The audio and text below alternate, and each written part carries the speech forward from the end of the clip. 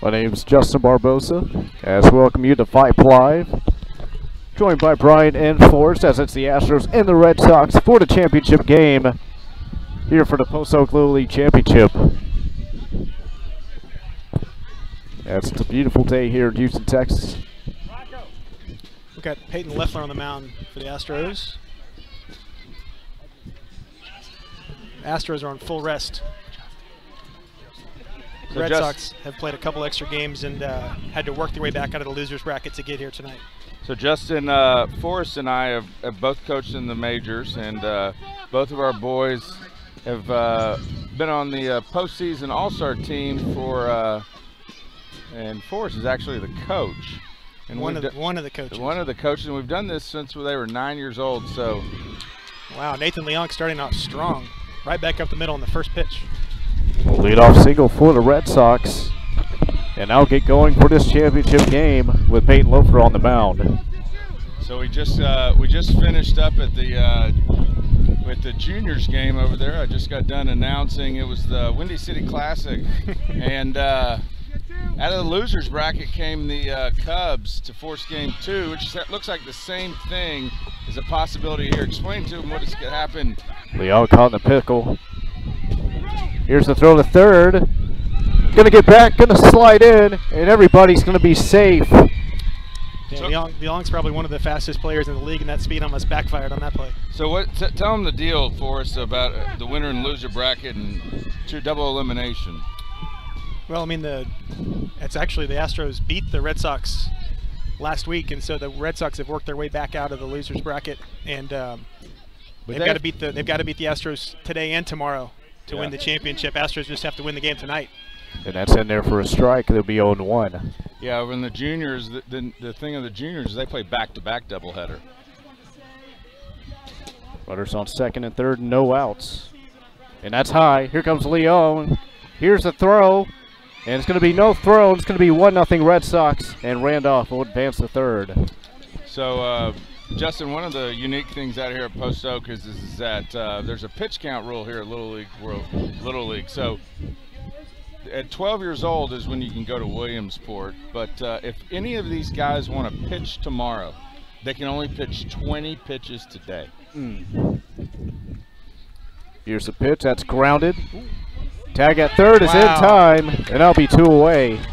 Huge double play. Bad base coaching, bad base running by the great Johnny Randolph, who is one of the great coaches out here. He coaches the All-Star team, which this year has a chance to go to Williamsport. How about the scene out here, Forrest? You know, the sun's going down. It's getting nicer and nicer by the minute. I think the crowd's going to keep building up. How many people do you think are out here? Couple hundred right now, but I bet it'll have 400 or 500 by the time the game really gets going. I don't think you saw it. I think we had about 1,000 people here. And Loeffler loses the handle on the baseball. And here's the throw to third. Going to be overthrown. There's going to score a run for sure. And Jake Raby will score. That'll extend it to 2-0 for the Red Sox. Big error by the pitcher, Leffler. You know, he just needs to calm down here.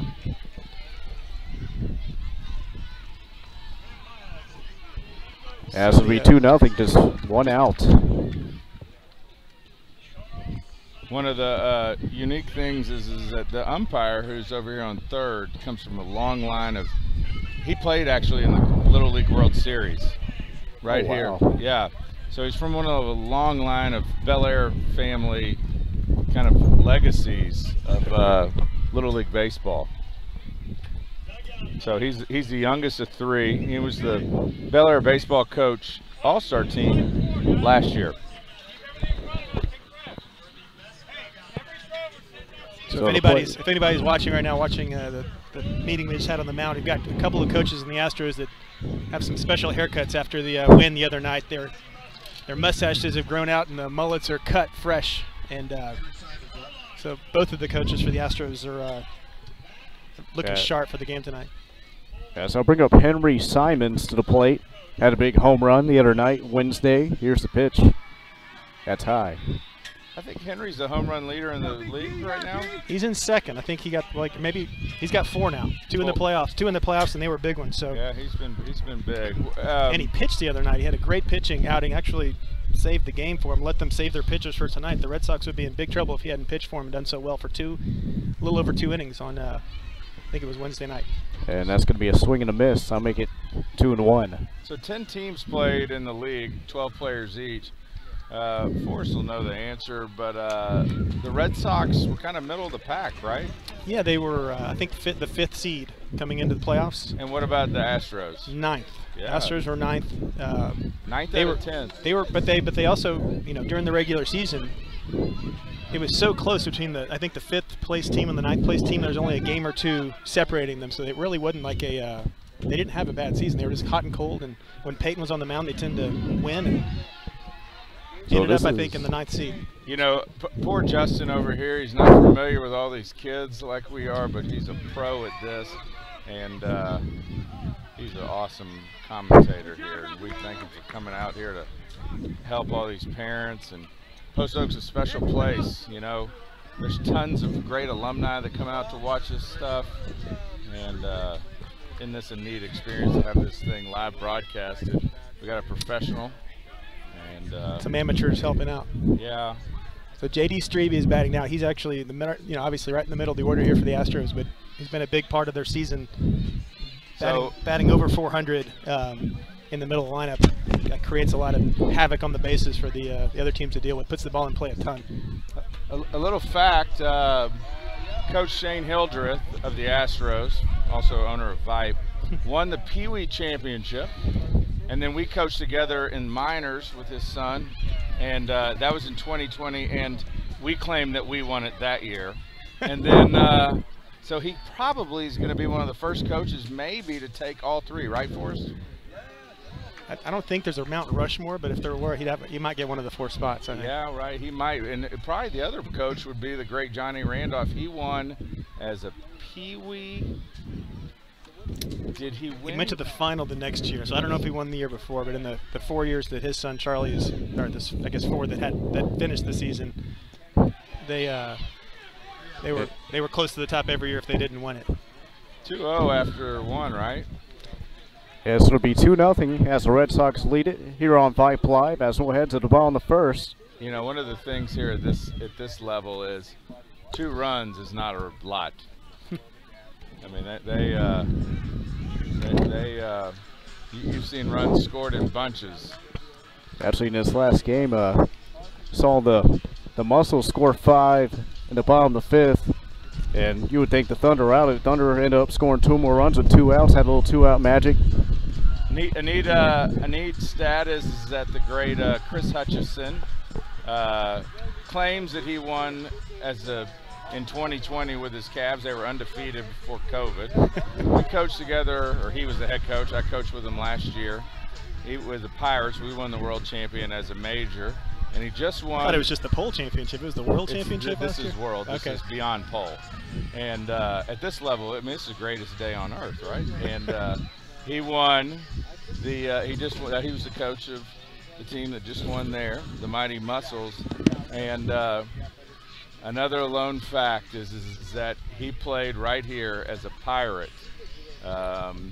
He's 45, and he did it when he was 12 years old. Oh, wow. He lost in the last inning. Oh, man. So there's a lot of alumni out here that we had Todd Glazier, who's going to be the new president, and Forrest.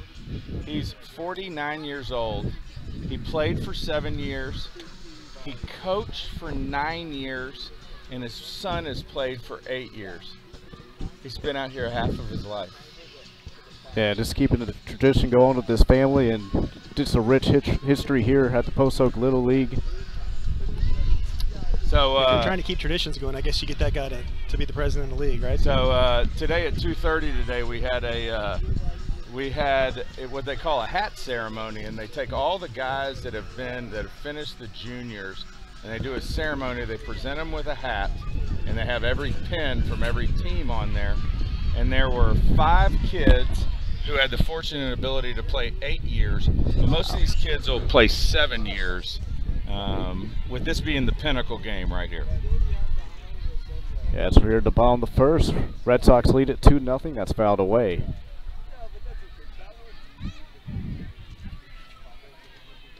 Forrest's team actually beat the Marlins. That would be my team. He was the Cardinals. His son is a stud. And he also had another great player on there, Miles Kelly. Was he the home run leader? At the end of the regular season, he definitely led the league in home runs and was one of the better pitchers in the league. So definitely had a great season. A lot of it was due to how Miles. And what about Charlie Randolph? He's always kind of been one of the top players out here. He's out there on the mound right now, and I think the thing is, I would say if you had to ask who the Red Sox are or why they're here, is that they've got Charlie can really hit. They've got a lot of guys that put the ball in play, and it seems like Johnny's able to get the guys to do that every single year. Doesn't matter who he drafts, they put the ball in play a lot and they run the bases like crazy. So it was a little surprising. I mean, I know that ball was just hitting an unfortunate place, but to see them making out on the base paths is usually not what you're going to see. And guys on second, third with no outs, usually they're going to pick up a couple more than 2 runs too. So you're right, it's still a close game at 2-0. And so both of our sons play catcher, but I personally think this is one of the better catchers up here. The plate has just been roping. Yeah, James Hildreth, his dad's obviously the Astros coach. He has so many first names, Jimmy Jack. Yeah, we coach together. You know, you just want your kid to be like him. He's a grout man, goes down swinging. Charlie just dealing there. Is that how many pitches is that? Not too many. Quick work there, and Charlie's coming off 90 pitches, and he pitched on Wednesday, so it's a good thing for the Red Sox to get him off to a good start. It was a we are honored to be next to the great Mark Toon. Mark actually is the owner of Vype Media, which brings games to you live all over the state of Texas, and they've really kind of revamped what high school sports and little kids sports are like, and it's just amazing how well they've done, and we're just honored that they have them here at Post Oak. I think the juniors field was calling and asking Brian if he could come back over to watch the game over there. You don't want any more of this? Mark was just asking how many games you're going to do today.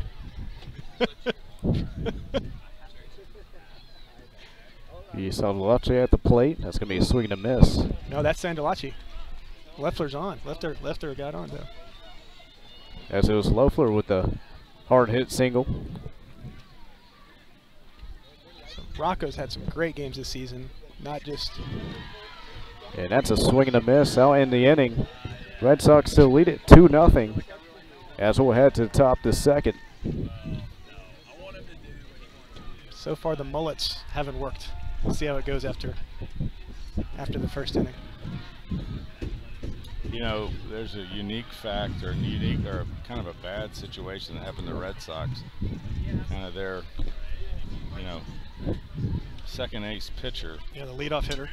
And leadoff hitter, I don't think he even had a strikeout. Not in the entire season. And he.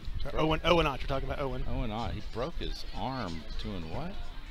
Ran into a wall. He said he ran into a wall. I don't know the whole story, but he's got an arm in a sling. And is out for the season. And that just happened last week, and so. And they went and had it checked out, and then they X-rayed the other arm, and they said he had Little League elbow on the other one. Yeah, so so hopefully he can get healthy really quickly. And the Red Sox did fine within these last couple of games. But it's going to be tough for them from a pitching perspective to make it. Not only do they have to win tonight, but they have to win tomorrow to take care of this. So to do it without their number 2, number 3, depending on who you ask. But Raby's done a great job, right?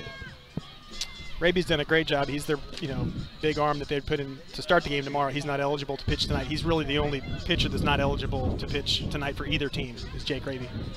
So, the Red Sox have kind of had to scramble to fill that spot that Owen was filling for them all season. Not to mention the spot in the field, and the leadoff batter was hitting, over 500 on the season. So it's going to be a uphill battle for the Red Sox. And do they go to him if they're in trouble, or what do you think? Who are they going to go to? Yeah. Raby's not eligible tonight. He's not eligible. He's not eligible. He can't pitch tonight. And so they're going to have to go to Nathan Leong or Henry Simons like they did the other night. Henry Bolin has pitched some for him this season, so they're going to have to scramble or hope that Charlie Randolph has a really efficient outing and can get in. I mean, he's got 85 pitches he can use tonight, and they're not going to use him tomorrow. So I would say he goes the distance as far as he can go, and then they're going to have to figure it out from there and try to keep as many people eligible for tomorrow. As that's fouled away, make it 1-2. So Leffler seemed, if he gets a little rattled, who do they go to next? That's the thing. Astros have everybody at their disposal, so I would say their #2 guy all season has been Rocco. For a few games this season, he might have even out-pitched Peyton a little bit. Okay. He's a crafty pitcher. Benny Lux can also pitch. Sam Barrett pitched against Barrett pitched great in a few games this season. He's a fiery kid. He's not very big, but boy, he hits above his weight. That's going to be a swing and a miss for out number 1. He's probably got the best flow out here, Barrett. And his brother won the championship last year, so something's going on there. He did. They're just good luck charms, aren't they? Something like that. As that's going to be inside, 1-0.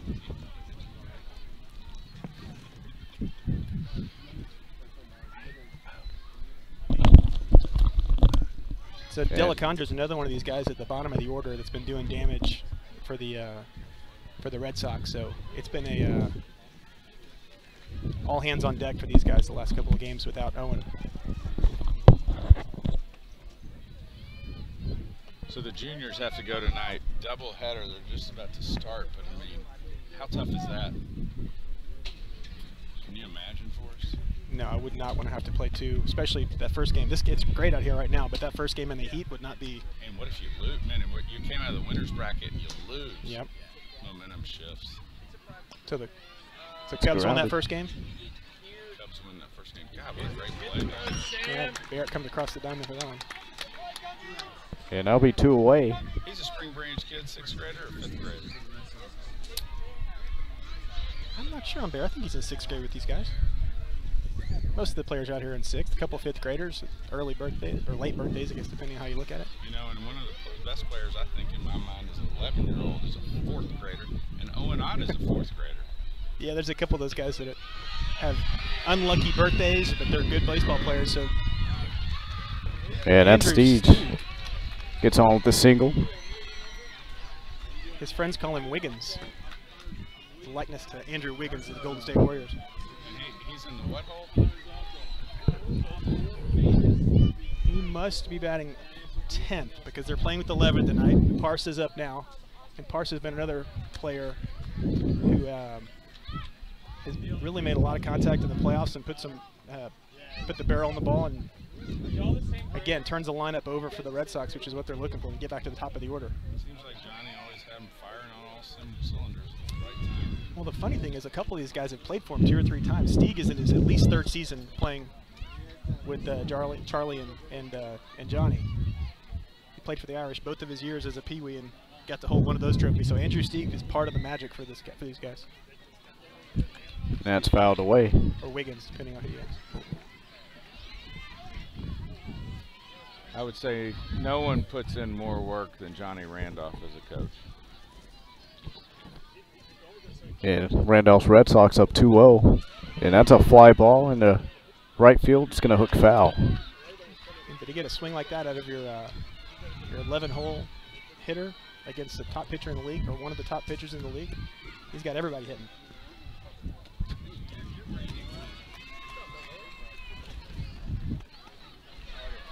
As count be 1-2. Crowd's heating up here as they come over from the. That's grounded past first baseman. Second baseman's got it. Throw to first is in time. Oh, it's going to be safe. Wow, that was close. Looked like Benny made that play to me. Be runners on first and second with 2 outs. That's J.D. Wynn at first. It looked like he had a clean catch there, so it must have just been a bang-bang play. Back at the top of the order. Yeah, Nathan Leong's back up. Had that first pitch hit right back up to right back up the middle to start the game.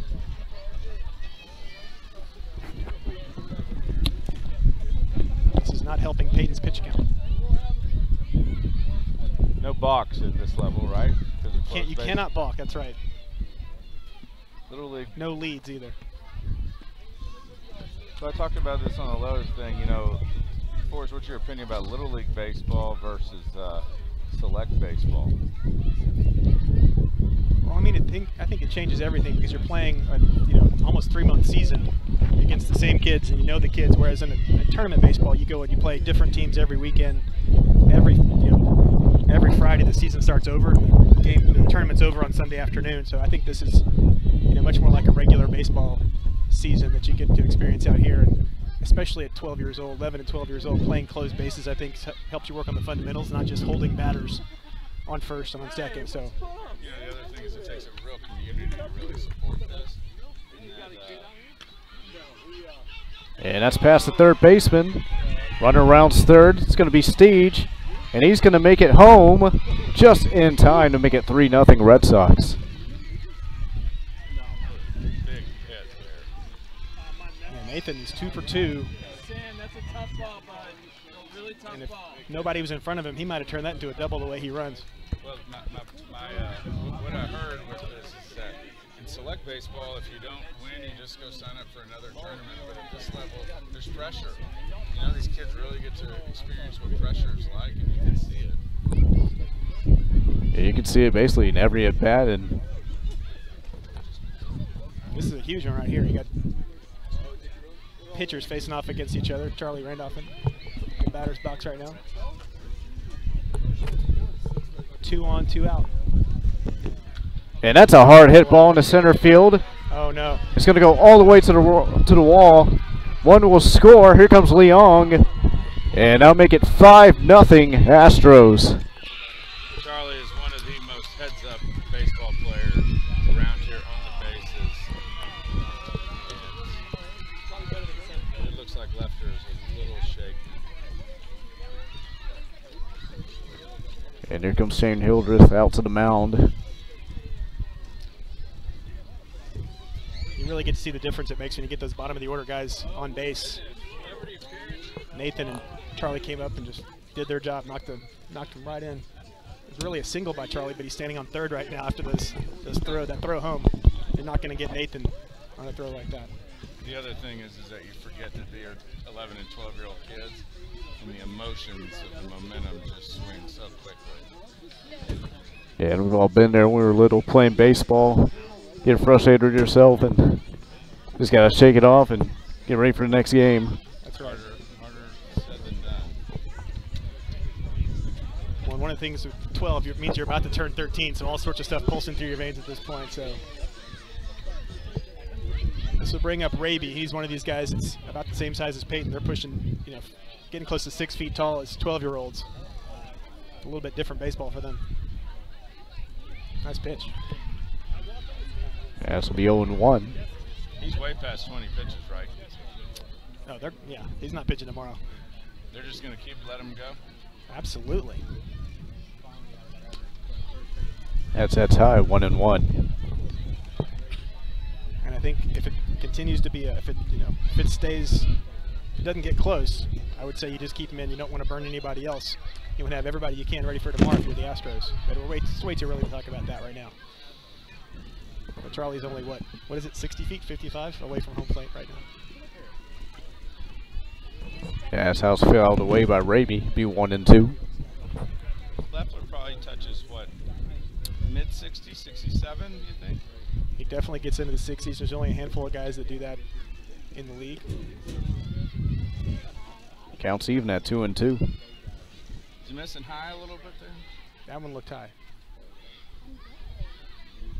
Here's a 2-2. And now make the count full at 3-2. Hills is doing a great job back there. He's kept it all in front of him. Normally the Red Sox would have Charlie across the plate right now, but James has made some good stops. Oh, looks like it hit him. Yeah, it's going to be a hit by pitch. And now put runners in the corners with 2 outs.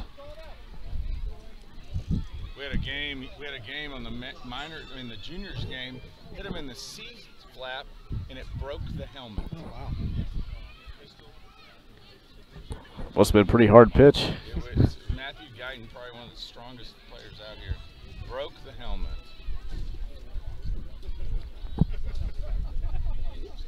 And we got first and third.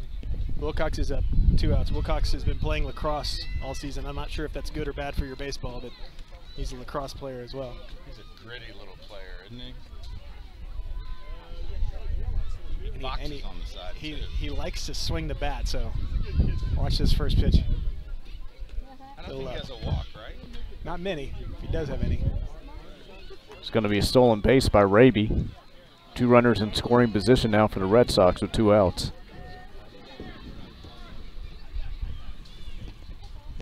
And that's low, 1-0.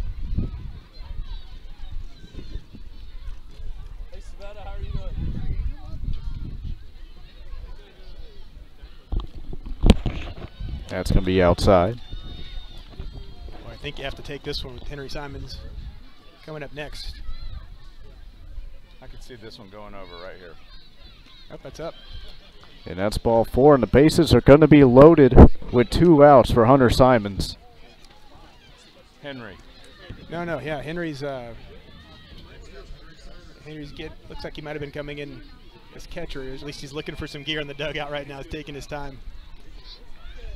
Henry's the postseason home run leader, and I wouldn't be surprised if this ball takes a ride.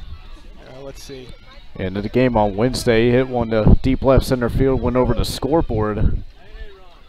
Give the Red Sox a win over the Angels. I don't think he thought he was coming up. He didn't have batting gloves on. He wasn't ready to go. Let's see if he's ready for this first pitch. Henry's one of the happiest kids you've ever met. 2 outs to Henry Simons. Base is loaded. Here's the pitch. And that's a hard hit ball to the left side. Going to be fouled. Look out, Styrofoam Row over here.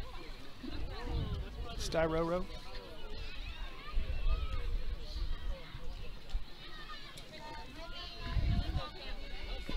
We might get a backflip out of him if he does some damage here. That's high, 1-1.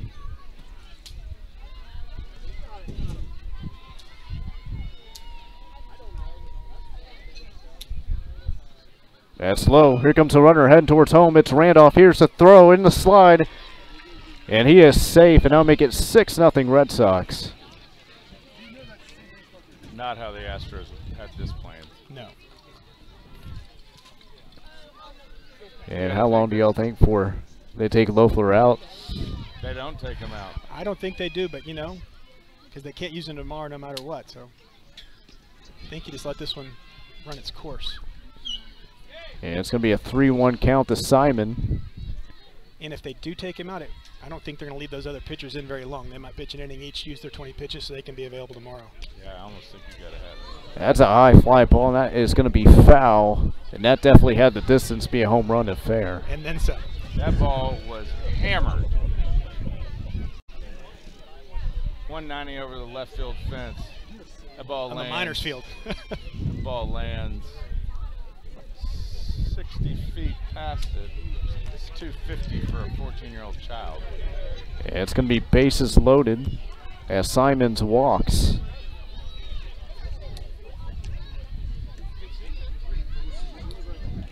So Reed's up. Reed's been another one of these guys that just keeps putting the barrel on the ball. He's had every hit in the playoffs has been a double. Every single one. He's been playing first base all year long for the Red Sox. Locked it down. Here's the 0-1. That's low.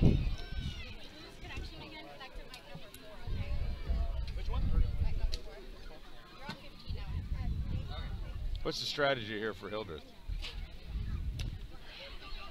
That's grounded. Third baseman has it. Going to touch third in time. And now in the inning as the Red Sox. And the Red Sox extend their lead to 6-0. Well, I think as the manager here, you have to decide, are we going to try to fight to win tonight, or are we going to save ourselves for tomorrow? So I think if they, I don't think Hayden's really pitching all that badly. They've had a number of errors on hard hit balls, but still, they've had the chances to make some plays in the field. They just haven't made those plays. A lot of nice hits, but also some unearned runs in that inning. So I don't think the Astros are out of it. I'm not sure if Shane will want to go to his next pitcher or just try to put some runs on the board with the offense. Just got to put a couple barrels on the bat. find a way to get started. Red Sox sure have been hitting the ball up and down the lineup. They really have. I mean, you put the pressure on the other team when you put the ball in play. Especially at the bottom of the lineup when they hit, too. That's all right. Hit the Parsa putting it in play.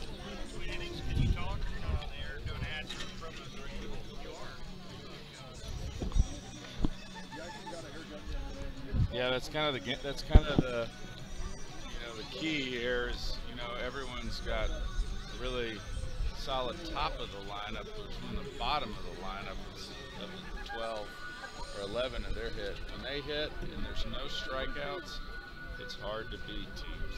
That's right. At least you put the pressure on the other team to make those plays in the field.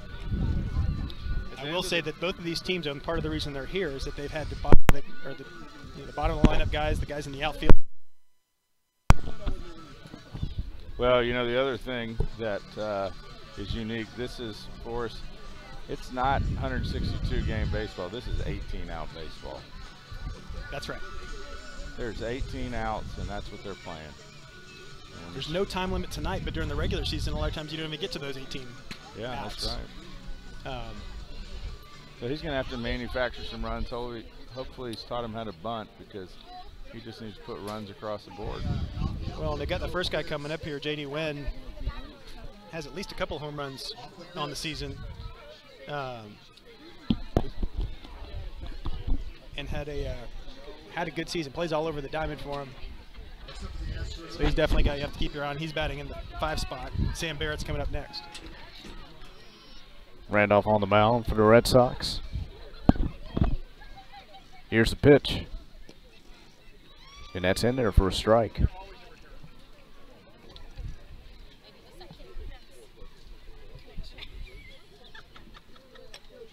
And grounded. It's going to be fouled. It's going to be 0-2. Yeah, this is JD's second year in the road to play in the championship game, so he's doing something right. His dad was the coach of the team last year that made it to the finals. Didn't win, but gave it a good ride. They were similar to the Astros this year, a team that worked their way out of the lower end of the bracket to make it to the championship game. And that's outside, 1-2 to win. They need something to get them sparked up here. Yeah, at least get some moon yeah. over there. Right field, it's beautiful. And swing and a miss, strike 3. That was a heat from Randolph. Is that his 3rd down or 4th down? How many strikeouts is that for us? I think that's 3. I'll check though.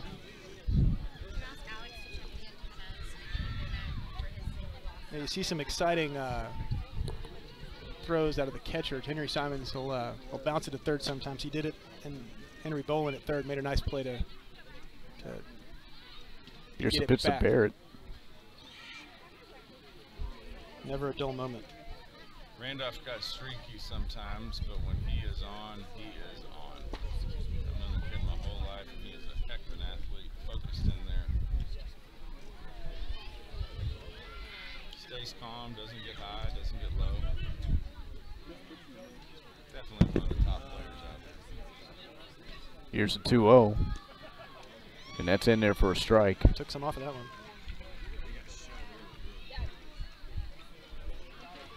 Moving quickly, you know, no time in between, keeping a good rhythm.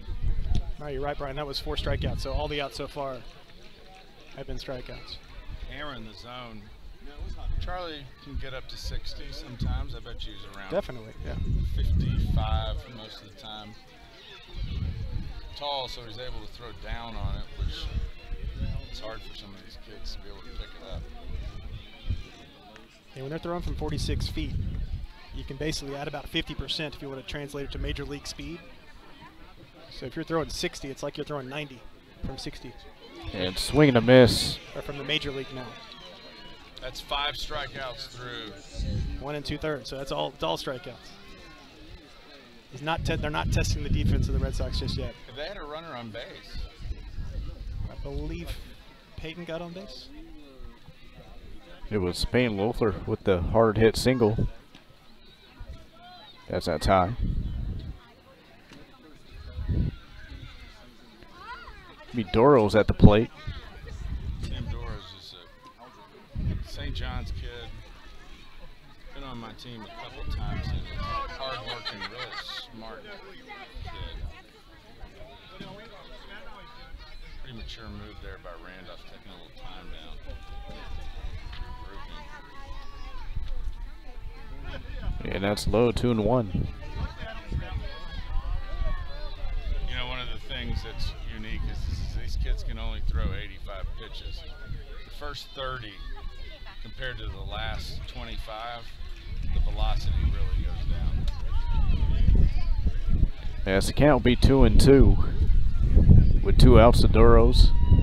And Sam's the only lefty on the Astros. It's the first time Charlie's had to see somebody in the other batter's box tonight. We're up to a full count. Here's the pitch from Randolph, and swing and a miss, and got a piece of it. Stay alive.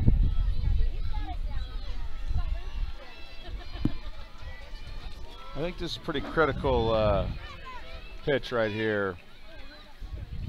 I think they got to have a runner on base through 2. Well, the Astros definitely won their first couple games in the playoffs on emotion. I think it's going to take some. You have to get fired up to mount a comeback here. Like you said, though, let's get somebody on base, and then they can start to worry about scoring a run. They came back from the. They came back and beat us in the last inning of down 7, down 5. 10-5. 10-5. 10-5 and 1, 11-10. Yeah. Here's the 3-2, and that's in there for strike 3. Wow, and now in the what inning. An impressive. That's he burned a couple of extra pitches at bat. Sam did, but Charlie 6 for 6 here. Well, with that one hit in the middle, but yeah, all the outs so far, strikeouts. Not a single ball in play other than a single. 7 batters faced, 6 strikeouts. That's it. Going to be hard to. That also means he's going to face 9, 10, 11, 12 right now, coming back up for the Astros in the next inning. So, don't want to make any assumptions, but good start for the Red Sox. As the Red Sox lead at 6-0 as we head to the 3rd inning. And we'll take a small break here on Vype Live.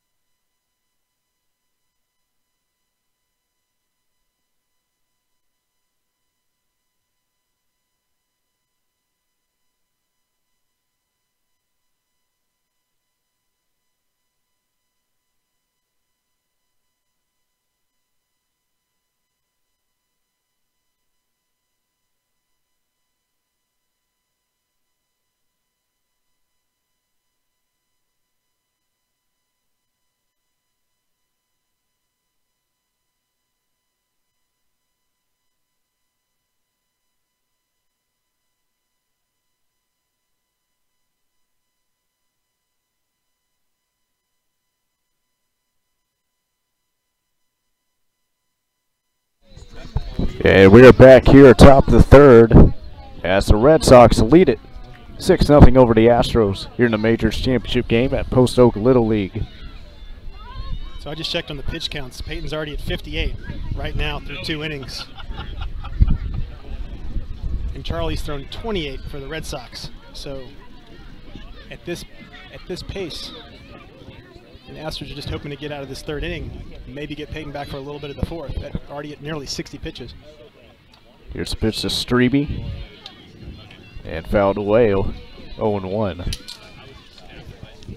And we'll see how Loeffler does this inning, getting high in that pitch count. And that's a hard hit ball. The left field just foul. Doesn't get much closer than that. Just a little bit, just over that line. You know, Forrest, at this age, it's all about flipping the lineups. If you flip the lineups,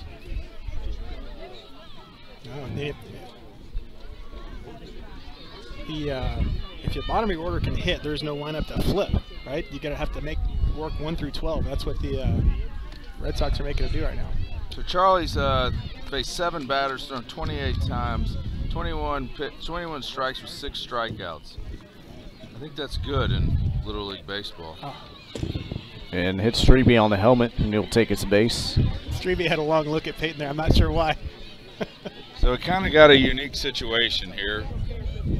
Peyton is faced 18 batters. That's his 65th pitch. He's only got 20 pitches left. That's right. So Shane's got to be thinking, and there is a run limit. Is it in effect? No, it's not in effect. I think it is for the championship. I'm not sure about that. To save arms, you'd hope it is for the Astros' sake, but I'm not sure about that. We can ask him between innings. Yeah, we need to find the rules on that. I'm sure we have a commissioner within arms. That's fouled away. Be 0-2.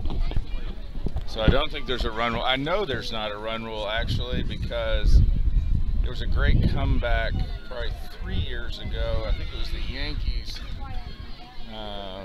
coached by Klosick. I think they had a great comeback, something like 8 runs in the final inning. I think so. And just inside, counts even at 2-2. That one was close. Peyton wanted that one. I think all the Astros did. It's hard for these boys to stay calm. They get real emotional, and when their emotions get into it, it's hard. And fouled away, still be 2-2. Forrest, what do you think? 60%, 70% strikes is probably. I think 60's good, 70's great. 70's great. And grounded. That's going to be. That'll be a fielder's choice. It'll be 1 away. Bolin trades places with Strebe. Where's Rocco in school at, Forrest?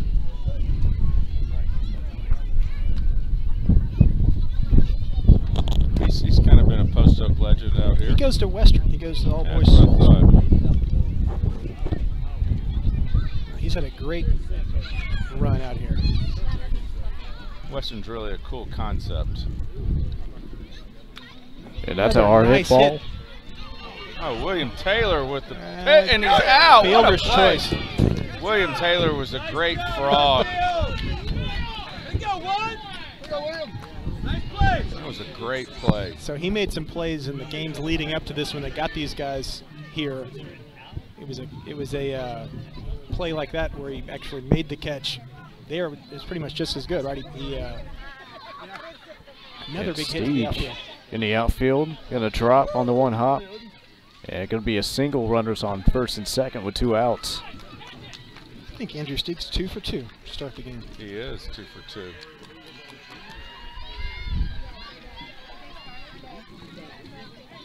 I'll bring up Owen Ott to the plate. They're doing the same thing they did in the last inning. Bottom of the order is just hitting the ball. So that's a fly ball. And second baseman is there for out number 3 as we'll head to the bottom half of the inning. Little Lux is a great little player out here. He plays catcher sometimes on the All-Star team. The 11U All-Star team is probably pretty special. We might see him catch tonight. You might see Hildreth move over to second base and pitch. Because no, he can't. He can't. No, he's got to be out of this inning. Right? After he catches 3 innings, he'd have to come out if Hildreth was going to pitch. But I think there's a chance they could put Benny back behind the mound just to give them that option. So otherwise, they don't have the option. The Red Sox won their first playoff game 18-1. Am I right? 18-0. 18-0. I don't think the Cubs got on the board for that one, but then the Cubs came back around and had to play them again in the consolation bracket. The only game the Red Sox have lost in the playoffs is to the Astros. The Astros came out, and I believe Peyton was on the mound and just shut him down. I think it was 5-1 or 5-2, 5-3 maybe by the time the game was over, but it was a 5-run game almost the entire game. Red Sox had a number of errors in that game that cost them those 5 runs, but this is a rematch from earlier in the playoff run. For 8 hits, only putting up 8 hits and two. These are pretty legitimate runs. It's not really any junk out here. Well, they've got three guys on hit by a pitch. They've walked 2 and only had 8. So with 12 runners only putting up 6, I don't think that it's out of reach for the Astros at this point. I think you got more. Looks like they're getting, yeah. You got Barrett coming into the bullpen. Gumby. Is that what they call him? That's what I hear. But again, they could potentially have 2 trophies at the Barrett house before this weekend's over. Last year and this year. Yeah, I was a part of the Pirates. We won the World Championship. Hutchison has won now 2 World Championships. And it'll be Springmeyer to the plate, lead off, bottom of the 3rd One for of the the better Astros. names in the league, Odin Springmeyer. Play some center field for the Astros.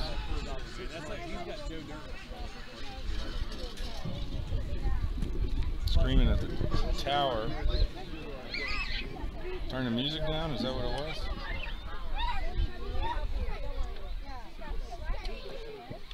And that's fouled away. It'll be 0-1.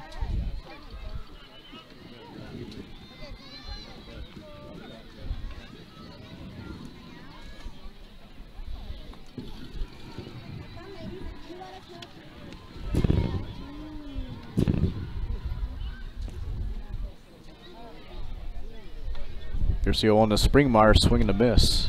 ROB kid, plays center fielder for him, on base half, almost greater than 50% of the time. Yeah.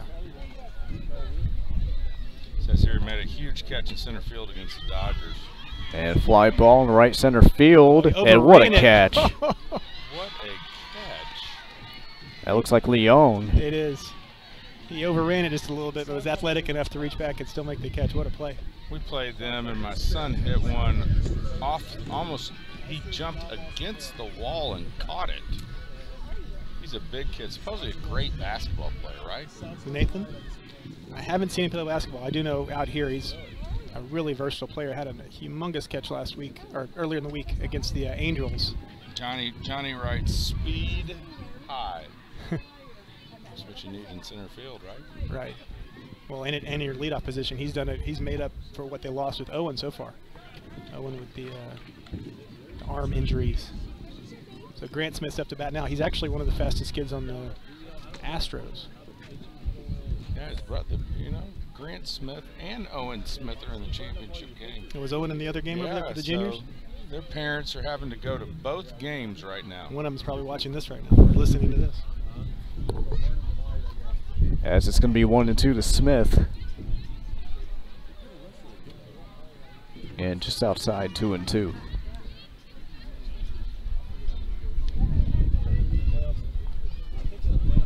Astros still looking for that next base runner. Full count to Smith.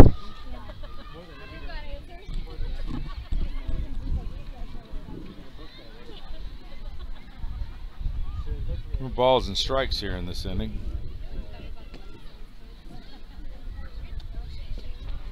And that's in there for strike 3, 2 away, another strikeout. But he racks up another strikeout, so. It did mess up the streak. That fly ball to center field did end that streak of all strikeouts for Charlie. Well, he's definitely having an all-star performance. Charlie Janelle is up now.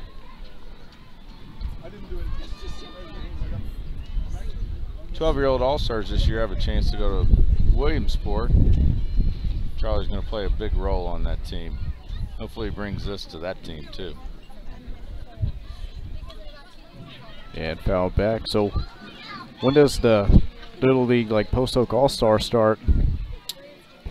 The tournament that they play in, the district tournament's at the end of June. So they've got the rest of this month and the beginning of June to practice, and the team hasn't been finalized yet, so that'll happen in the next couple of weeks. They'll play a couple tournaments to get warmed up, but the tournament that matters will be right here. It's hosted by Post Oak this year. And how many days do they practice for us? I think 5 days, 5, 6 days a week. But a couple of days are just easy BP days. There's a couple light days, but really 5 days a week are pretty good solid practice, especially once school gets out for these guys, which is just a couple of weeks away.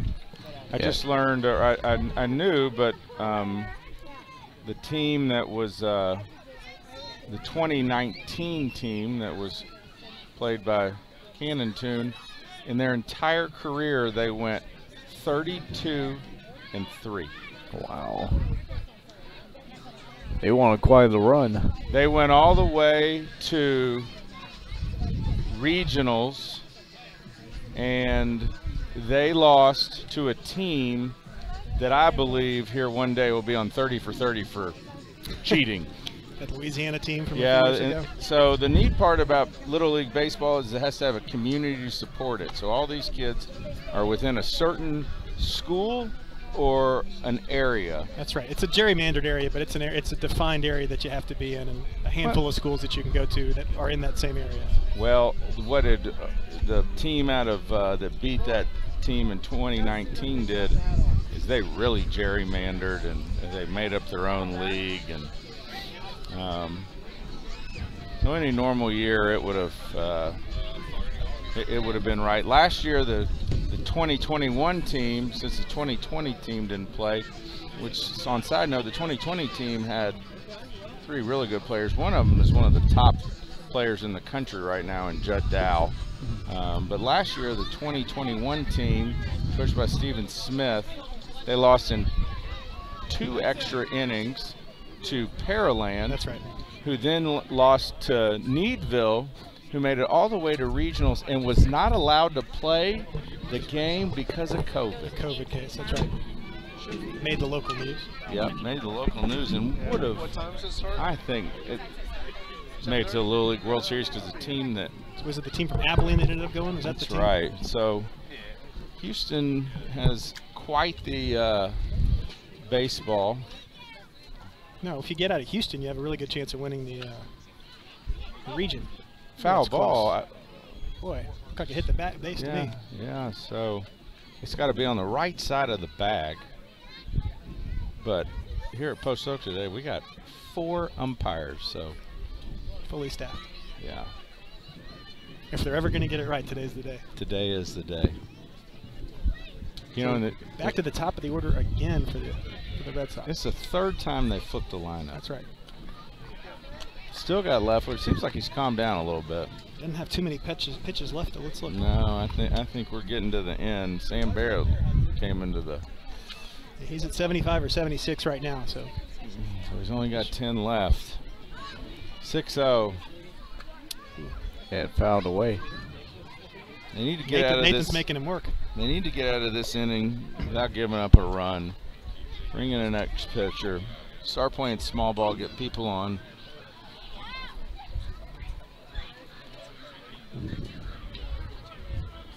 Charlie's at 41, so let's see a little play. That speed. Yeah, it's going to be infield single. That's 3 for 3 for Leon. So 41 pitches. I'd say Charlie could take it the distance. Absolutely. He's got 85 pitches. 85. He does have to come around to pitch their top of the order starting in the next inning. I think they're at 12 or maybe back to the top to start the next inning, so that makes it a little tougher. But so at the rate, you want to be at 41 through 3. That's a great result. So at the rate he's pitching, Charlie, if I am the Astros, I'm now focused on getting him out of the game. That would be the only thing, and so even more importantly, he's going to be putting runs on the board. You got to get off that. 16, 18. Boy. And it's coming our way at the booth and almost caught by Barrett. Couldn't quite get under it.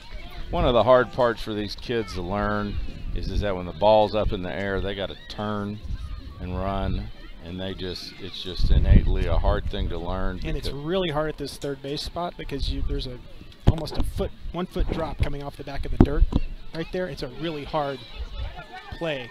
And a catch at center field keeps Leon at second.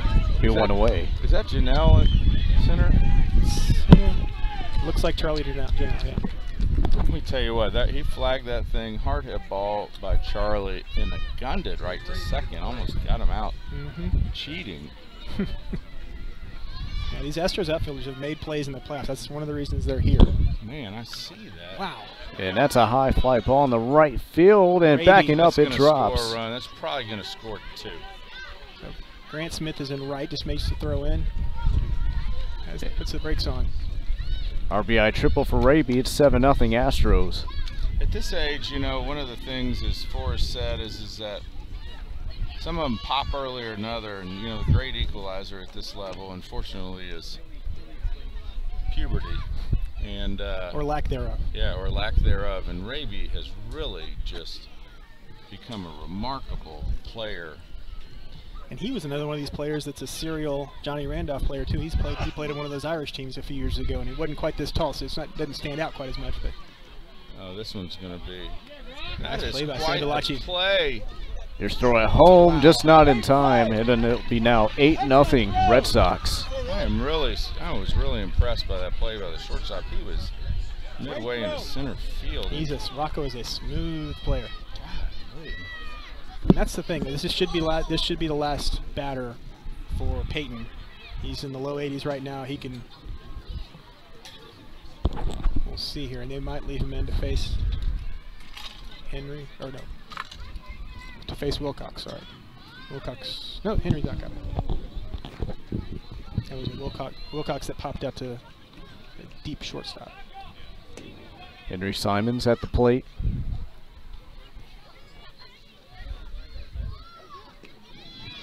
Once again, we talked before, Johnny is just a devoted coach, puts in so much time on these kids. He's coached all the way through it, and you can't walk around Post Oak and find a kid that hadn't had a positive experience. Johnny Randolph, and we've seen it, Forrest and I together, he's put in countless hours on our boys. Right, Forrest? He loves it. I think he's a natural competitor. He's got a system that he uses on all these teams. It's nothing. He's not doing anything really all that creative, but he puts in a ton of work. And that's going to be a one hop in left field. Be a single for Simons. No, there's nothing that he does that's all that different. It's consistent and it works. That's it for Leffler. It looks like Barrett's going to come in as expected. 8-0. At this point, we look like we're coming back on Sunday, right? Well, I think we're waiting to see. The Astros have a chance to put some runs on the board. Like you said, you're right. If they chase Charlie Randolph, things might turn for them. But right now, they need to at least get a couple runs on the board to put some pressure on the Astros. Right now, there's no pressure on on the Red Sox. There's no pressure on the Red Sox right now. And now tomorrow, if it does go to a final game, Leffler's not going to be available to pitch for the Astros, so they're going to have to go with, I'm guessing, Rocco or some of the other guys that have filled the 2, 3, 4 spots as pitchers. So it's going to be an uphill battle. Funny part is that this is a rematch, right? That's exactly right. This is the only team that the Astros lost. I'm sorry, the Red Sox lost to in the playoffs. No, I'm not talking about that. Oh, you're talking about from 2 or 3 years ago? Yeah, we're standing next to one of the co-coaches of Shane. I mean, with Shane and Dan Kubica. That's right. The regular season winner for the league, so definitely had a great season. But the Astros. I'm talking about when they were in Pee Wee. I know, but the Astros, those two guys had to play against their teams, played against each other earlier this season in the playoffs. And back in Pee Wee, yeah, it was the Owls team versus the Irish. Against the Irish, and it was a really close game, if I remember correctly, in a low-scoring game, and the Owls came out on top. Right. There's a few players in this game that were on those teams. And at that level, what's unique is that there's normally a run rule, and they take it out for the playoffs. And I can tell you that my first year coaching, we had 12 scored on us in one run. Ouch. In one inning. And that's hard to recover from. It's hard to stop it when the momentum switches on you. So the Astros coaches have had a tradition, or that they've started, he and Forrest, in appearance, right? What's that now? They've worn tank tops They've grown mustaches, and what were you saying? They shaved mullets. They shave mullets. It's hard to tell with the hats on, but yeah, there's not much on the sides and everything in the back going right now. And the mustaches are the most disconcerting. Hopefully they're gone within a few days, but right now there's some very 70s looking mustaches between the other Forrest and Coach Hildreth. And no sleeves. The guns are out. Seems like is there I'm not sure what the controversy was over there. Did you catch? I don't know, I'm not sure what was going on. A little bit of discussion. We'll see if we can figure out what was happening over there. Did you know what happened over there? Why there was such discussion? Huh?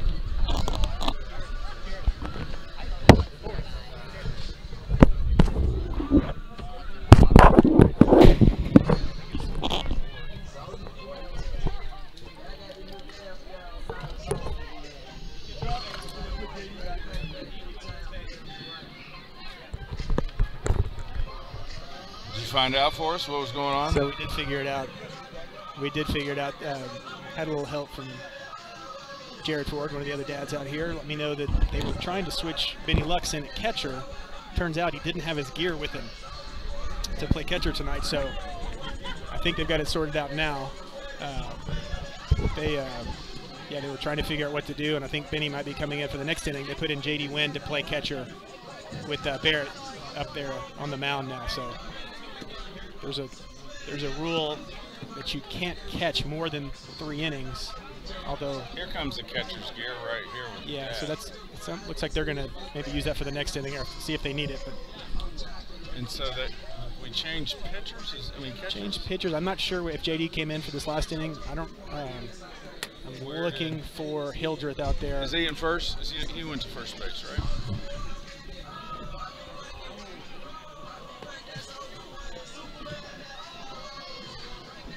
Yeah, it looks like James is over at first base, so JD is a catcher. And we'll have to see if he was already there, if they brought him in. So Langston Turner is one of the coaches with Johnny Randolph, and I think they probably coached together, I don't know, between all sports, maybe 7 times together. At least, mostly football, right? They always coach football together. A lot of football. They've coached basketball together. They've coached. Oh, we just found out another update from the field. James Hildreth is out. We got JD in at catcher, but we didn't know that we were looking for James on the diamond. Thought he might be at first base, but that's Rocco at first. Rocco's at first. And yeah, so a lot of changes. It looks like that Hildreth is under the weather a little bit. Here's still the second. Nice play. It is in time for out number 3. So we call that Johnny Randolph baseball. Johnny is notoriously known for teaching these kids to be aggressive base runners. He calls it something. It's either snakes are moving or something like that. Where he teaches these kids to delay steal, calf steals. Yeah. And the older they get, the less it's going to work. And they get more accurate and fewer drops. But if they can put same kind of thing, just like putting the ball in play, if they can get action and make the players, make the guys on the field make plays, puts pressure on the other team. So if you've got fast kids, and Henry's fast, didn't quite work out right there. But down 8-0, you really don't have much to lose, especially with 2 outs. So over there on the Pee Wee field, I think they got a barn burner. I think it's 2-2, and you can see that far from here? No, I've just got a little intel, and it is packed over there if you can see it. And Pee Wee's kind of the epicenter. It creates great parity because there's a pitching wheel or a pitching machine, and everyone gets the same chance at the same speed. No balls. No balls. You can watch almost as many pitches as you want. Can't steal home. The home of daddy ball. It's definitely a faster version of baseball than this is. But I think the quality of play on the majors field especially is fun to watch. I really do like watching the Pee Wee games.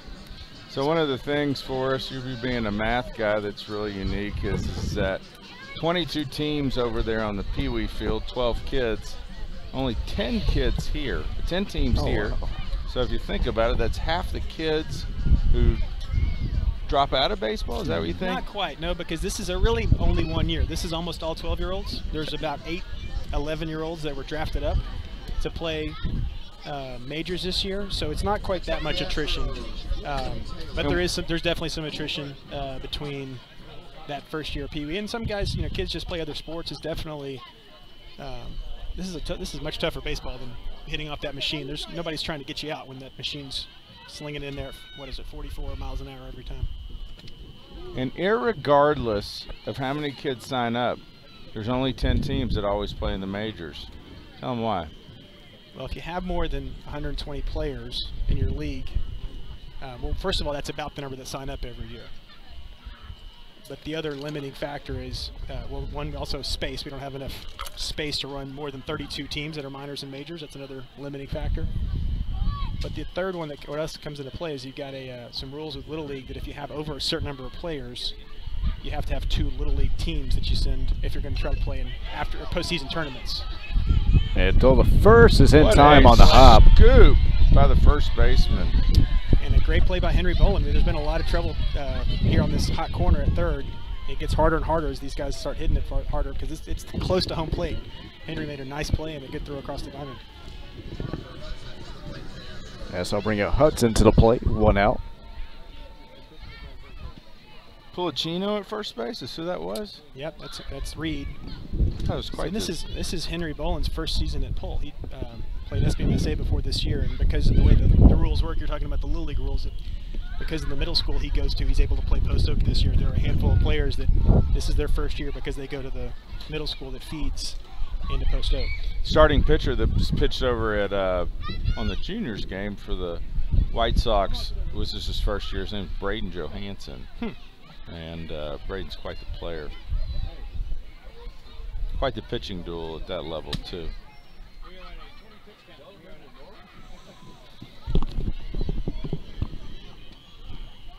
That's in their first strike. It's 2-2. Now, to kind of give you an idea what we're dealing with here, Parker is the number 12 batter. Parker Hudson is the number 12 batter for the Astros. This is his first time at the plate.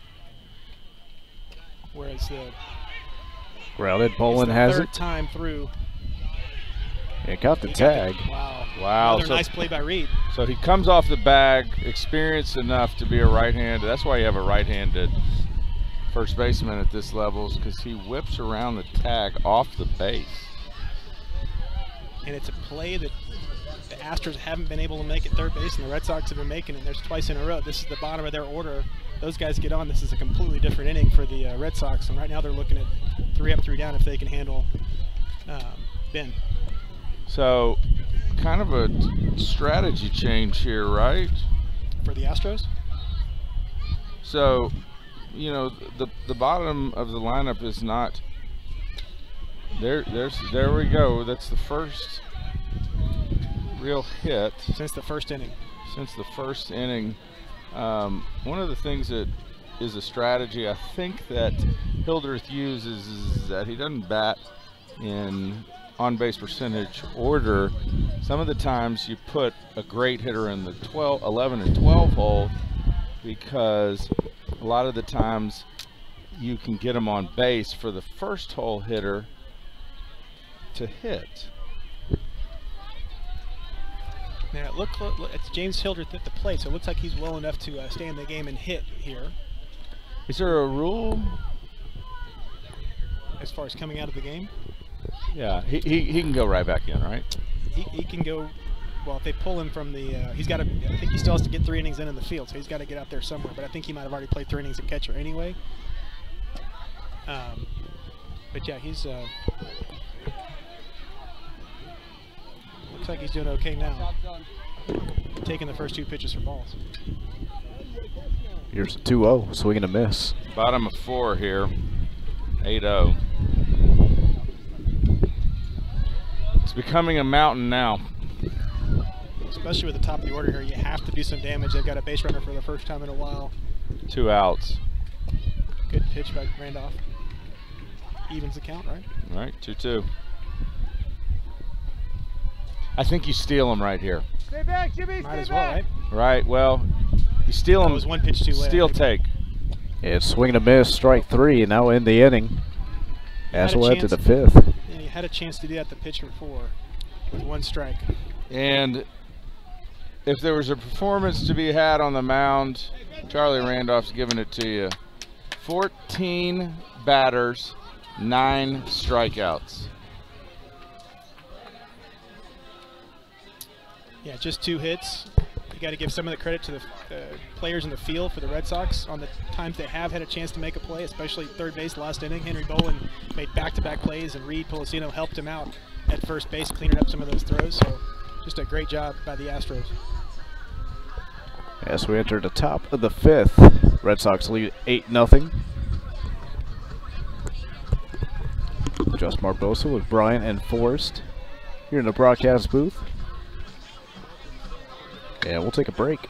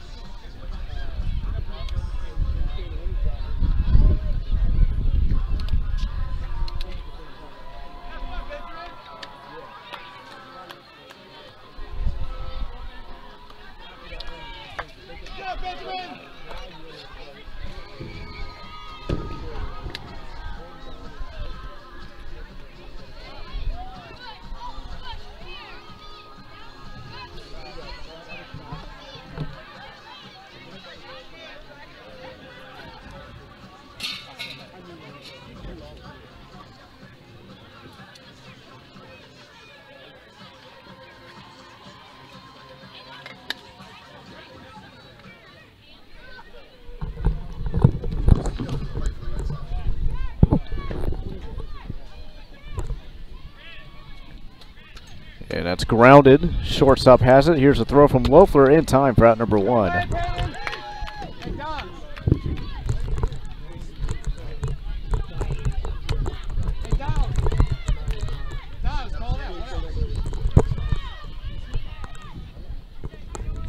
As Red Sox lead it. Yeah, the Astros need to be as efficient as possible with Barrett up for the mound. Otherwise, he can't pitch tomorrow if he goes over 20 pitches.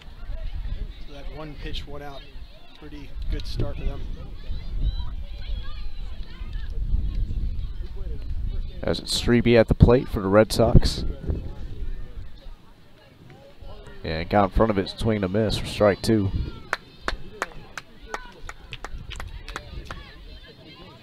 Go, Benjamin! Here's a pitch. That's high, 1-2. Yeah, it looks like they're able to get Lux in at catcher. Got the gear in.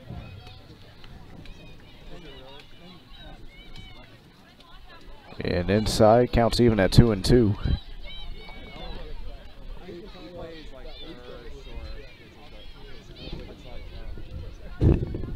And I'll make it a full count, 3-2. So J.D. Wynn was the one catching last inning. Now he's over at third base, where Sam Barrett has spent the majority of the game. Here's 3-2 from Barrett, and that's low, ball 4. Butter on to 1 out for the Red Sox. Hildreth is over at second base now. Loeffler's at shortstop.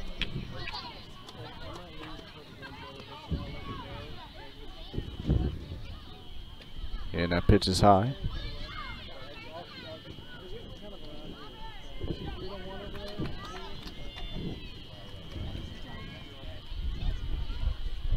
That's low.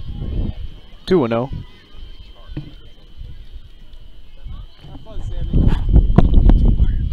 So Lux is the only 11-year-old on the Astros. And Owen Ott, the player we mentioned earlier, is the only 11 that's on the Red Sox. I think there were 8 that were drafted up this year, 7 or 8. They tend to be the big contributors on these teams. They're made up of almost all 12-year-olds. As counts 3-1. Here's the pitch. Yeah, ball 4. Bottom of the order giving them trouble again for the Red Sox.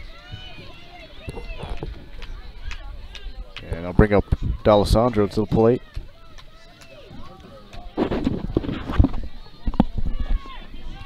Runners on first and second, just 1 out. And that's lined into the outfield. That should score 1. Should be heading home. Here's a throw, and it is not in time. Make it 9-0 Red Sox. Heading towards third base is Bolin. The runners on second and third, with just 1 out. Hilder's back in the game. Hilder's the second now. That's right. And where does Lux go? Lux is catching. Okay. As I bring up Steege to the plate. Yeah, that big hit was by Delicandro. That's grounded. And there's a tag for 1 out. Fielder's choice. 2 away. Second play like that in tonight's game. There's two different grounders to third base. Ended up catching those runners, taking quick jumps toward home. So not Johnny Randolph baseball. It's not what you're looking for, especially. I promise you he wasn't telling them to go. Nice play by JD. Yeah, great play.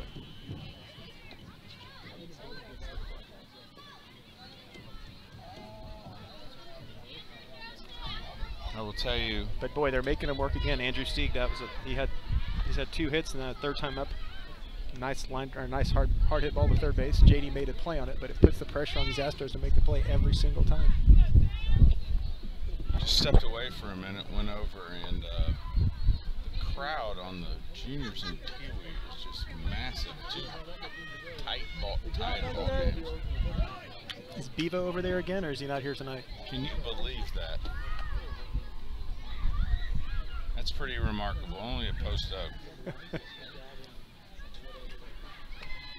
Well, he was supposed to come out here 2 different days. They had the rain out. I don't think it would have been very smart to bring him out here in a thunderstorm. You don't want to spook a longhorn in the middle of a baseball field. I will tell you today, you can't bring dogs out here, but I guess you can bring longhorns. No, I'll tell you this as we go to a pitching change here.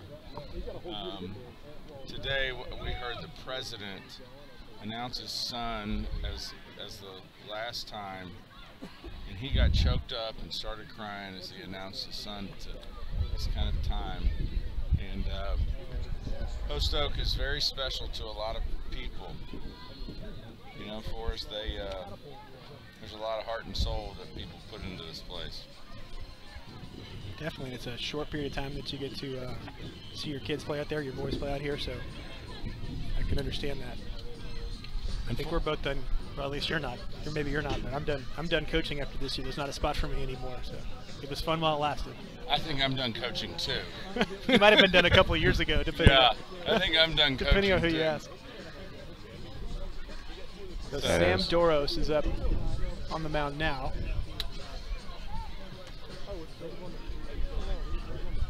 They like we expected. They took Barrett out after 20 pitches on the head.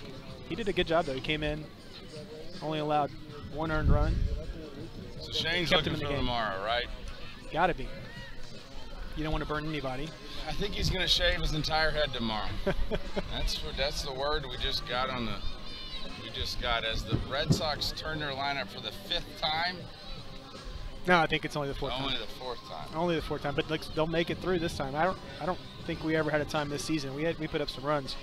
I don't think we ever had anybody bat 4 times in a game. Y'all were the highest run No, total? we weren't the highest run total, but we definitely did our fair share of damage, and I can't remember ever having a 4 at-bat game for anybody. So it also helps that we don't have a time limit tonight. They're not going to run into any sort of time limit. But the Astros have just been, or the Red Sox have just been hitting the ball, making the Astros work. That 9-0 score.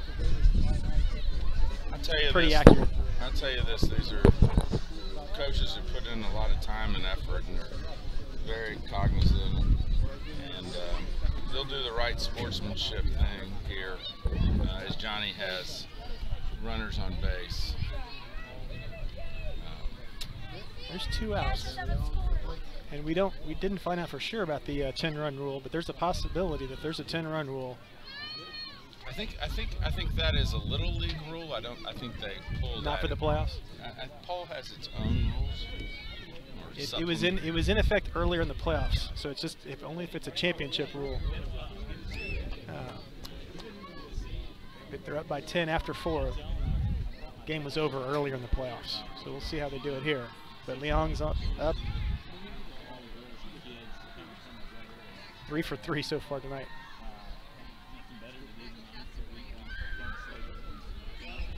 And that's how I make it 2-0.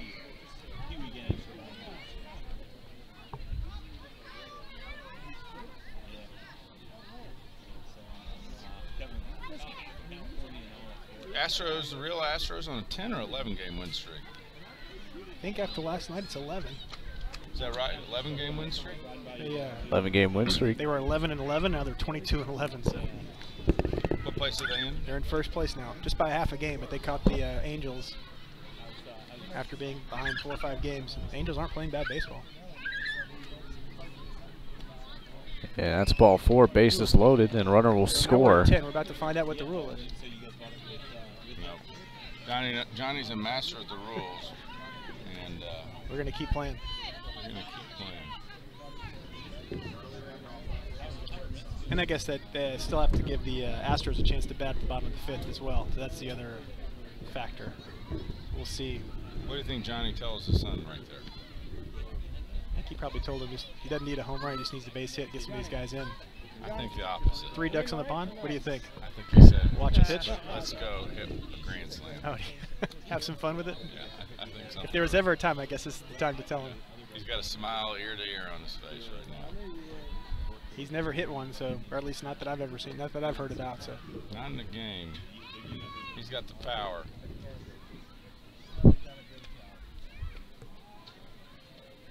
He's got a season. his MO is to put the ball in the gap. He hits the gaps pretty consistently. Right up the middle. Yep. Kid's taking a lot of batting practice. A lot of doubles. Not many strikeouts. He played some catcher this year. Charlie did. Charlie Randolph played some catcher this year, and they needed him to fill in. I think Henry Simons had to miss a game or 2, and I saw more than once Charlie Randolph catching this year, not just playing shortstop. So mixing it up a little bit for the Red Sox. Uh-oh. Yeah, that's a high fly ball, going to be foul. That's off the neck of the bat. Well, he's swinging 3-0, so I think you were right. Yeah. He had the green light. Johnny doesn't want him to walk. Johnny wants him to swing. This could get really interesting, especially if the ball's a little up right here. I think he's swinging.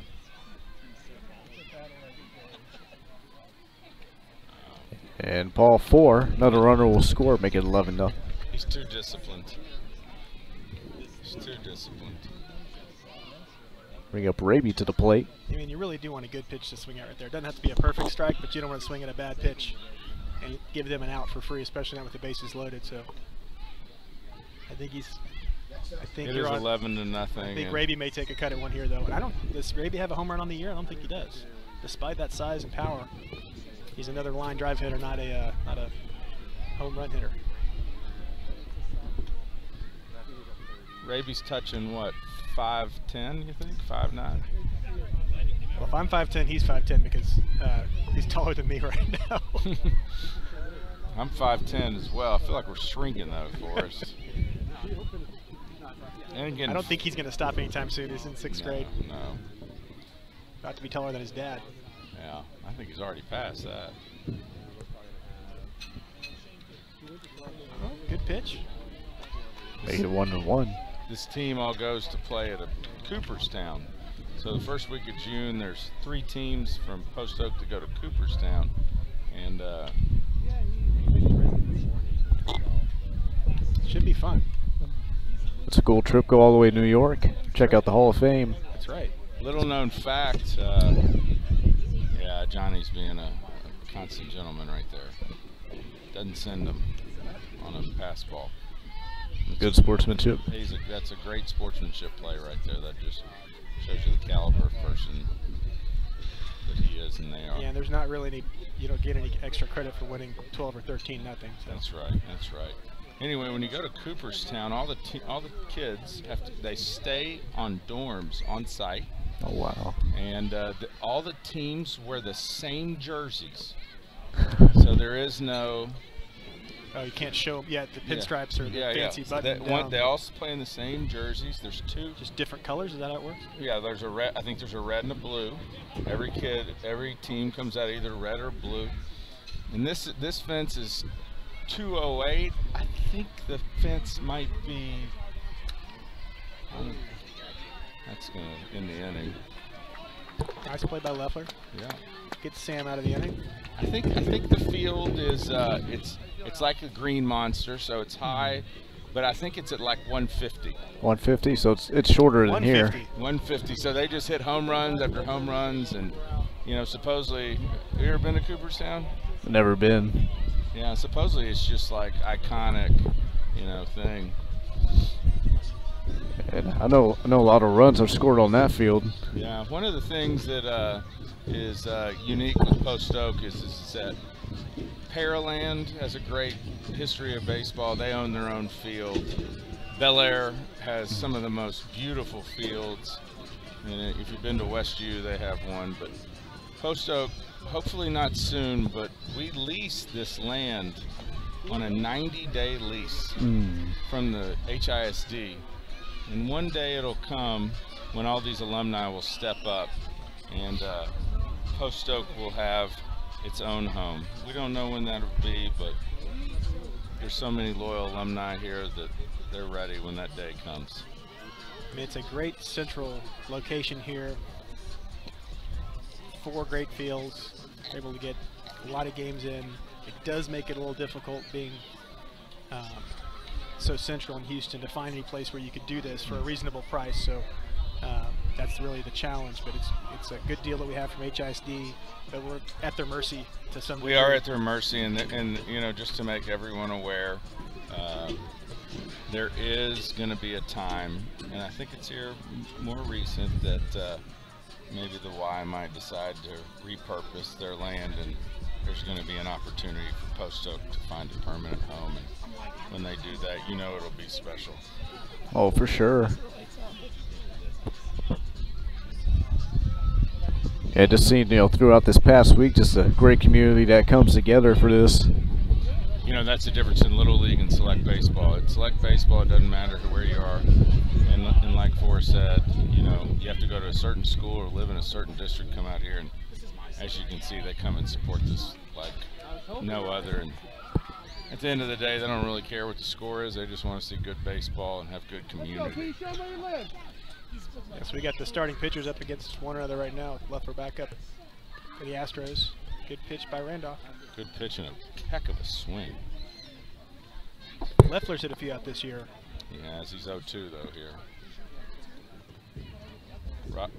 Charlie is not going to throw it anywhere near the strike zone. You hope not. Wow. What a play.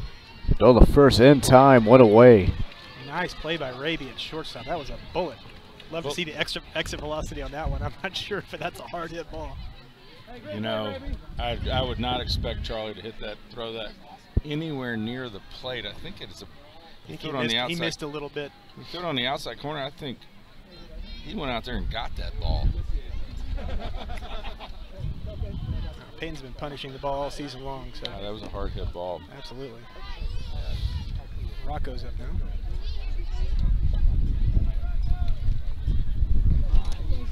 What's Charlie at number of pitches right now? Yeah, let's see if he can get through this inning. It's grounded.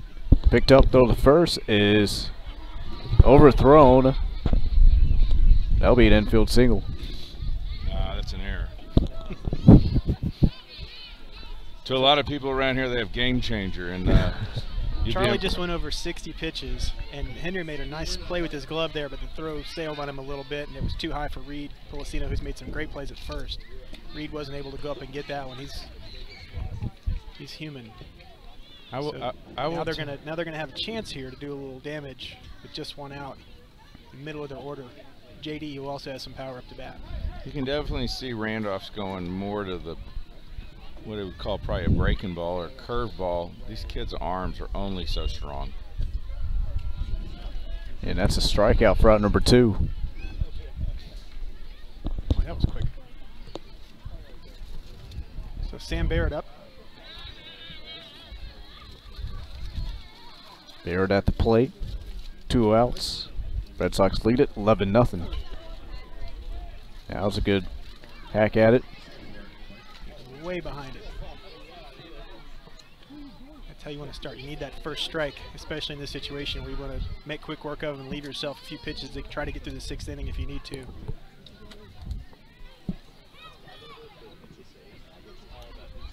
He's definitely got a shot at a complete game with just only low 60s right now in the pitch count. Pretty remarkable, averaging about less than 15 an inning. Right. Count 0-1 to Barrett.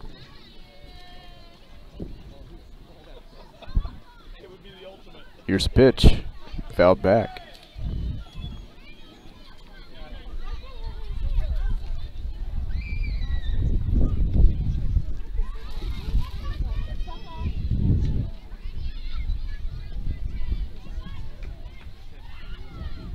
So you'd want Charlie to throw a change up a curveball right here, but you got to have your catcher make a play, and he did. That'll end the inning. As the Red Sox still lead at 11-0, as we'll head to the top of the 6th. I would say my son has played with Charlie Randolph since they were 5 years old. That's 7 years. Johnny's been the coach every time. I've never seen a game like this for Charlie Randolph. It's got to be a huge confidence booster as he moves on to the next thing. He's going to remember this game for the rest of his life. Especially if they can hang in there and win tomorrow. Oh. He needed this one, though. You have to have this one tonight to get to tomorrow. He can pull on this for the rest of his little league, really kind of baseball career, knowing that, the second pitcher is out. Can't throw. There's a hurt arm. Realistically, right. All the pressure was on him. All the pressure was on him. Raby was out because he can't pitch until tomorrow. Charlie's hammered the ball every time up at bat. Flat out one time, but has pitched like lights out. One of the better performances you're going to see out here. Not overpowering kids either, just strategically just hitting spots, throwing curves at the right time. Doesn't waste any pitches. Really incredible. No, like you said, to be close to 15 pitches per inning, so I guess a little under that. It's just, you got to have it to make it through a full 6-inning game under 85 pitches, right? So he's got that with room to spare right now.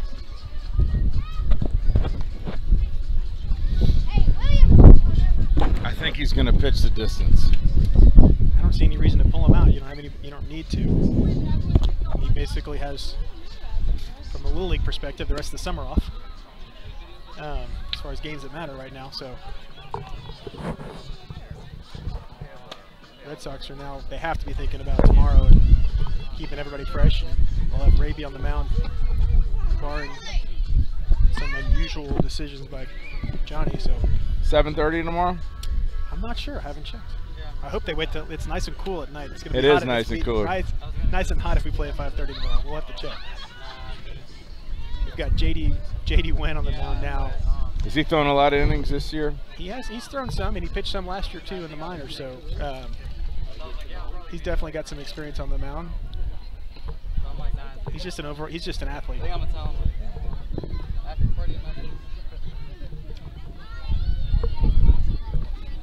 Not the same velocity, but we'll see where it goes.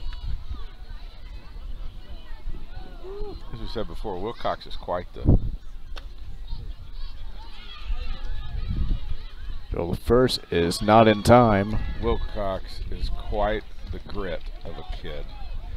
He was flying down the line there. That's what definitely helped him. And it looks like he might have tweaked something. He's kind of standing on the base a little funny there. I guess he's all right. Hope he's all right. Johnny's a coach, consummate coach. At this moment, he's worrying about base running technique at this point in the game.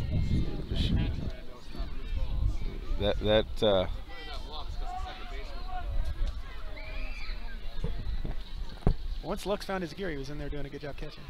So Simon's up at the plate now, and you want to keep an eye on it.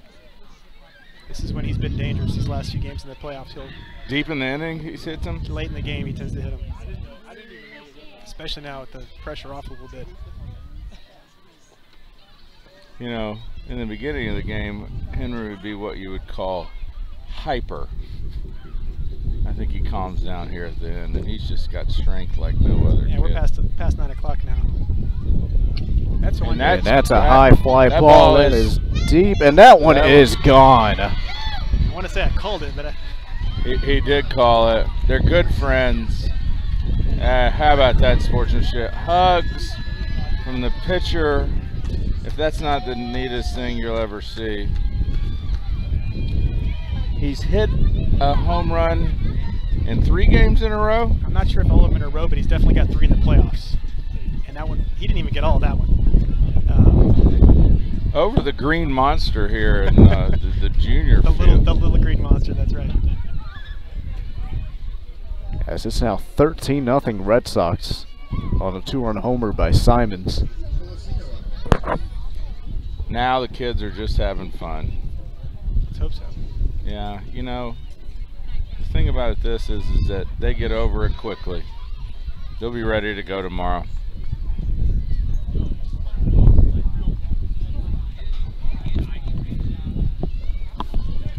Oh, a big cut by Policino.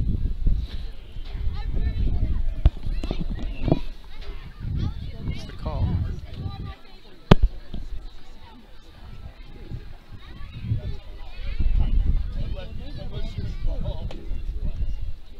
It's definitely more relaxed now. I think that both teams realize it's completely out of reach, and so they're just playing through this last inning.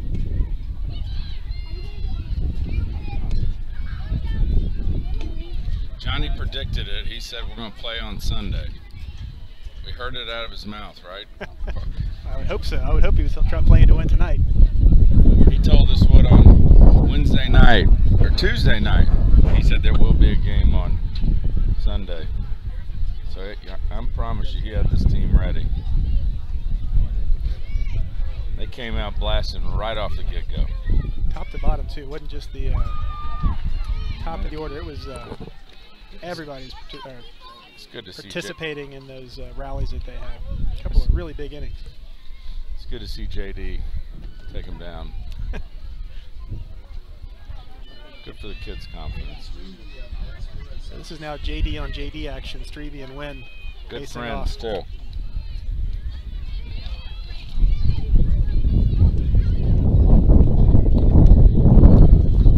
JD's one of the happiest kids you've ever met. Which one? JD. Both of them, but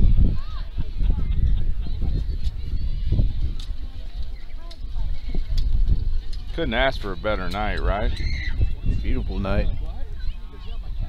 Here we go. And that's up the Playing middle for a single. Yeah, it looks like we have just about a full moon.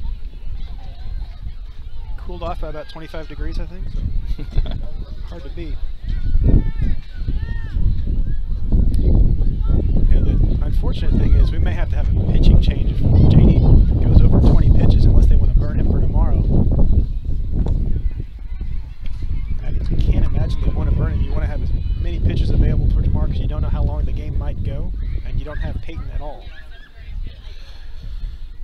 Through six, the Red Sox have 15 hits, and 9 out of the 11 batters have each hit, and 5 of them have multiple hits, with Nathan Leon going 3 for 3. Has everybody been on base? Are there walks for the guys that don't have hits? Or hit by pitch, maybe? There's another one. That's a blooper in the left field. 16, that's going to score. Make it 14-0 Red Sox. I think. Go to third and bobbled the throw.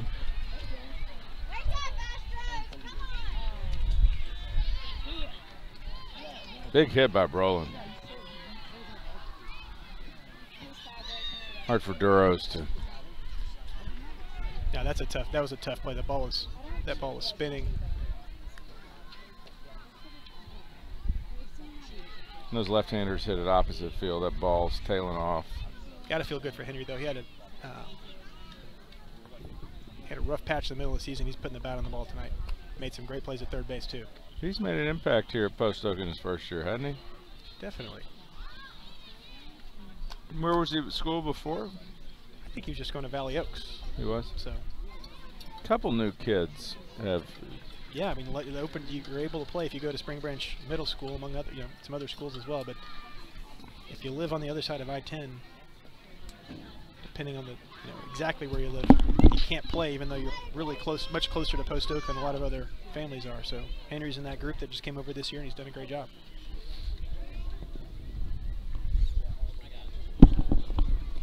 Swing and a miss for strike 3, 2 away. Well,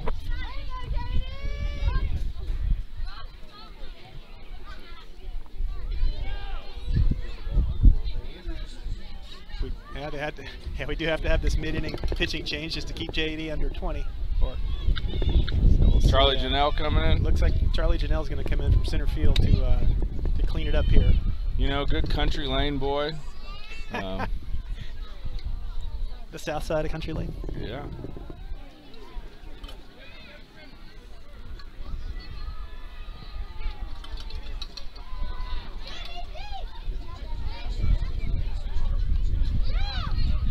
His dad is coach. His dad, I think, announces more games than anybody, it seems like. Dad played here. Uncle played here. Uncle won the championship last year in the minors, right? I think that's right. Did Harris win it last year? Yeah, he did. He did win it. You can see in the outfield that the kids get over it very quickly. No, they're smart enough to know the score too. Yeah. I mean, there's not any sense in getting upset about this one. It's much harder to lose a 2-1 game than it is a 14-0 game. And at the end of the day, it's 11 and 12-year-old baseball. They want to win, but they want to have fun. Well, they're all trying to have sleepovers tonight and figure out what they're doing after this. So. Johnny has 3 rules on every team. We're going to win baseball game. He said we're going to have fun, we're going to learn about baseball, and we're going to win some games. Yeah, that's a good saying. Like I said before, there's not a kid out here that doesn't enjoy being with Johnny, as you just saw on third, chest bumping him. I thought there was no swimming on game days. I thought that was another rule. Yeah, no clubs. no swimming on game days. No clubs. Wiggins is going to be back up to bat in a minute for the Red Sox, looking for a third hit, I think. Leon?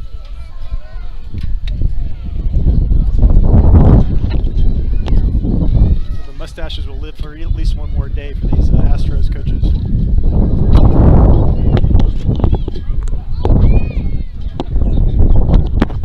So where'd you grow up? I grew up down the road in Pearland. You play Pearland baseball? I played some at the YMCA, but that was about it. Here we go. Quick work by Charlie Janelle. All right, here we go. I've seen 14. 2 pitches, 1 out. I've seen 14 scored. That would justify the mullets if they can get 14 right here. They need a rally. I'll cut my hair into a mullet if they score 14.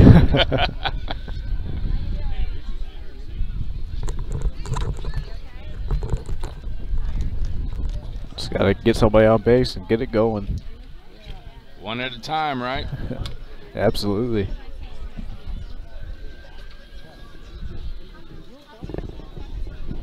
It'd probably take him 2 times to flip the lineup to make it happen. Charlie Randolph has pitched 67 pitches, faced 18 batters, laid down 11 strikeouts, has no walks, has given up only 3 hits. So, if I was a betting man, Not quite sure. Astros pulled some amazing things though back in the day, right? Oh, absolutely.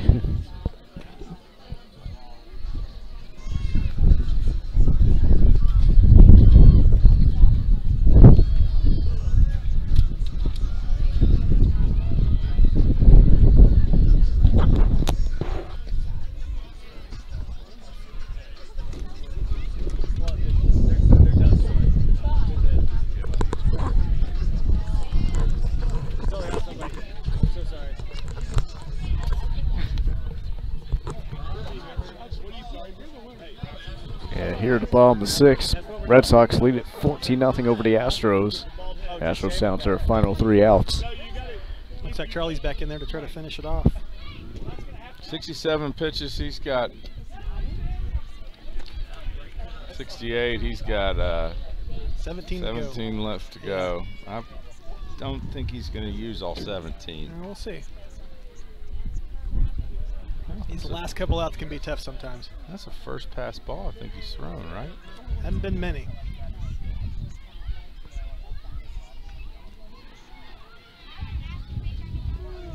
But I think the goal here should be to pitch to contact, not worry about them putting the ball in play a little bit, not worry about strikeouts. I'm not sure what they call that one. We're having a little trouble with the catcher to pitcher connection here. Henry gets a little excited. I think he was happy he hit a home run, and sometimes he just can't control his strength, you know? What a curveball. Nice stop by Simon, so it's 2-2.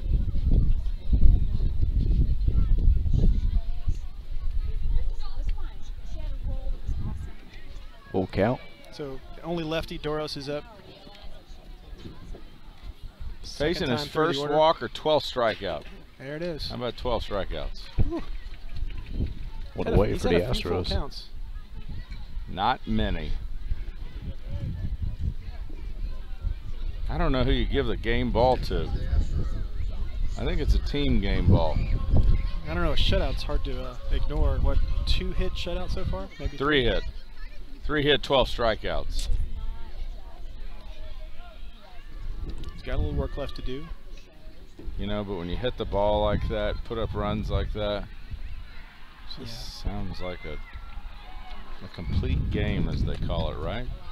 Well, those 6 runs in the second inning was really the nail in the coffin, it seems like. After that, I don't know if the Astros really were in the game, but they do get a chance to come back tomorrow, and they're going to play 1 game for all the marbles, barring a 14-run rally right here, and a mullet for me. I thought you were going to shave your head. No, although I would end up shaving it, I think, if... yeah, I don't think you have enough party in the back for... it would just be a mohawk, I think, at this point. I think it's just business in the front. I think they call that a fade. Well, I've had fun. What's going on in the juniors game right now? Oh, we're going to go see. That's quite a swing. For 13 strikeouts through 6 innings. 17. It's only 17 outs available, so that means 4 outs were made in the field. And I'm not sure. Actually, I think 2 hits might be right. They might have counted that third one. That was the error. Faces 18 batters, lays down 12 of them. You know. And here's the more impressive part to me. No walks. Yeah, that's what I was saying earlier. That's 13, 14 strikeouts is one thing, but to do that without letting anybody on base for free. Grant Smith is up now. He has definitely done his El job. Flaco, is that the... He has definitely done his job. Had a good time here, 2 outs. Enjoyed being with y'all. Definitely. Astros down to their final strike. I guess we'll be back here tomorrow. I think if we're invited back. Well, it's hard to do this unless you know all the kids, you know? Absolutely. we just come to help you, you know? Oh, no. Oh, let it go. You can still run to first here. It's going to be in. a play. And Oh, they'll do great it. scoop by Boys, that's, Polacino to end the game. That's the deal. So what's that? What's the final? Let's see here.